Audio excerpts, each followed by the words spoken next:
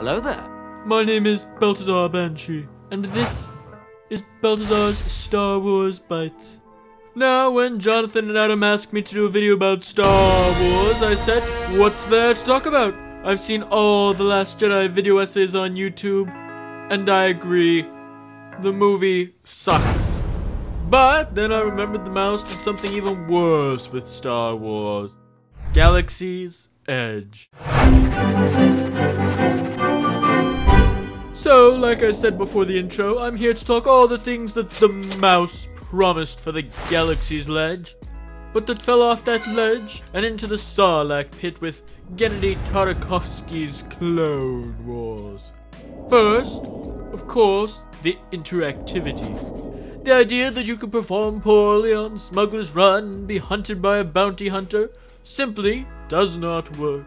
With your 100-day advance Ogre's Cantina reservations, who's to say you've even ridden the attraction before you visited the cantina? This was problematic from the moment they announced it, and I've never seen it happen as I fly above DJ R3X.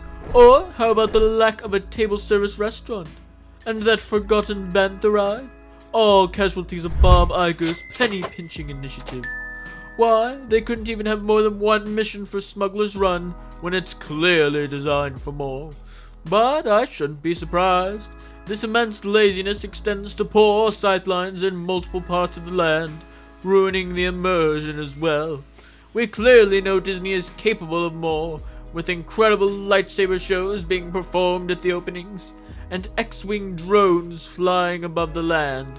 And then there's the big one. There are no...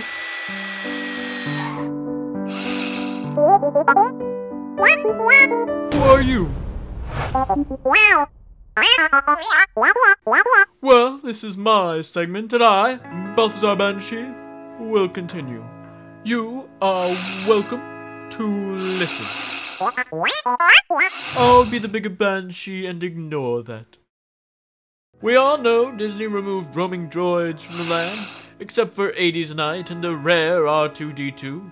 They replaced it with this pathetic excuse for a droid play area that rivals Hollywood studios' hula hoops for worst value attraction. That brings me right into another complaint. Many of the best experiences in Galaxy's Edge, including Savi's workshop and the Droid Depot, are behind barriers with a price tag of over $100. This is outrageous in a land that Disney can't even bother to let more than the first 1 minute of people ride the main ride, and the line is always far too long to enjoy the other ride. This land is an utter failure in every way.